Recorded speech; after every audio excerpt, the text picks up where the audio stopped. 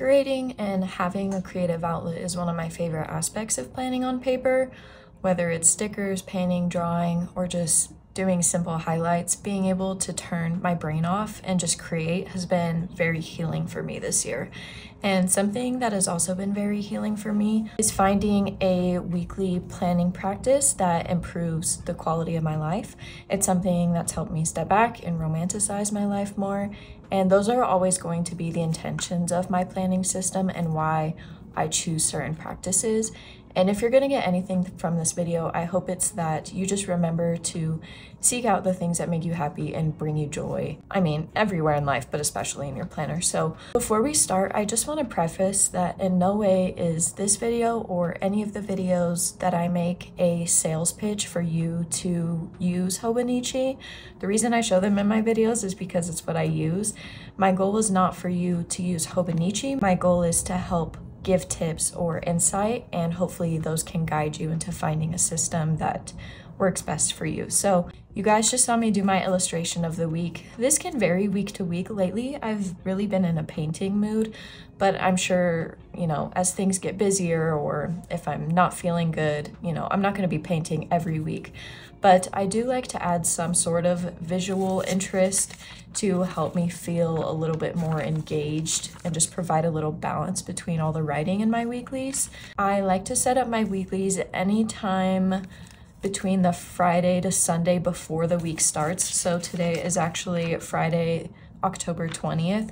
So because I have the time today, I just like to set up my next week. I work a typical Monday through Friday, 9 to 5. And so one of the most important aspects of my weekly page is to keep me on track with my work tasks. Because I don't work Saturday and Sunday, I'm usually using those days as a rest and recharge. So I like to put my taskbar, let me show you a good example. I like to put my taskbar on the Saturday and Sunday, and then whatever room I have left, I will just use that space for journaling. In the Saturday column, I will write in the days of the week, so Monday through Saturday. So if we are setting up this week, I will just write, and when I write in my weeklies, I like to leave the column closest to the lines blank.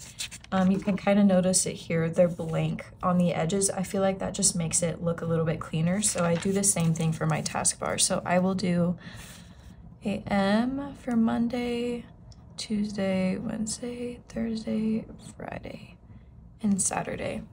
I only go to Saturday because this is my work taskbar, and in theory I'm not really working on Saturdays, but I'm definitely not working on Sundays, and so I only do Monday through Saturday just in case. But I will write the days of the week, and then I just make a little line separating them. If there's anything I know I need to get done next week, so if I need to submit payroll on Monday, I will go ahead and just write that in now. But usually when I'm setting up my weekly, I will take all the things that I didn't get done in my current week and I will transfer them over into this week. So something I know that I need to do next week is to send a weekly update email. Now my work is pretty slow, so there's nothing off the top of my head that I know that needs to get done, but I will use this as a working list throughout the week. So far work has been kind of slow in October, but if you look at previous months of mine, sometimes they're a lot more busy. I also use Outlook to help keep me on track, so I don't put that in my planner, I just do that on my work laptop, but these are the things that I know I need to do and I need to come back to later. I like making my to-do list like this for a couple of reasons, but the main one is because it doesn't make me feel like a failure. I find myself feeling more negative when I assign certain work tasks on a specific day and I'm not able to complete them. And I also just hate having to carry things that I don't get done like over and over day to day. So this method gives me a lot of autonomy and flexibility on what I want to do and when I want to do it. So obviously, if there's a task like payroll that has to get done Monday, I'm going to do it Monday. That's not something I really have control over, but the majority of my job duties, I have some sort of flexibility when I complete them. So I do like to do this sort of taskbar, and I find that when I give myself the choice to choose what I want to do, I'm a lot more motivated to get stuff done rather than like forcing myself to get, you know, whatever done on specific days. After I set up my work taskbar, I will do my home and personal, which I do over here on the left. I like to switch these up a little bit week to week. They're a little bit more seasonal for me, and switching them up helps me just not get bored, and it helps with my overall consistency. The concept of this taskbar is the exact same one on the right, but since this is only one column compared to the two, the format is a little bit different. So I will write the task and then leave a space below it to mark it for completion. So you can see right here, I will have a task and then I leave this row empty. So as we move through the week, I will mark off what I did. So yesterday was Thursday, so I did a cleaning task. Yesterday, this is for my kids. I did drink a bottle of water yesterday, woohoo! And then I did not do a painting yesterday. So these are my little habits that I will write in. This is usually like art assignments, kind of school assignments that I have been writing out for myself. I'm gonna use my hobonichi weeks for this next year, but I've been putting in them in my cousin for now. So for this upcoming week, I usually at the top just like to put to do's, and then I will draw a line to separate it. So every week I always want to do some sort of cleaning task at home. Hair and teeth is just for my kids, and I obviously brush my kids' teeth every day, but this is more so for me and their dad to like see who is doing what when. And then what else do I usually do? I want to see how much I am painting. I also need to wash my sheets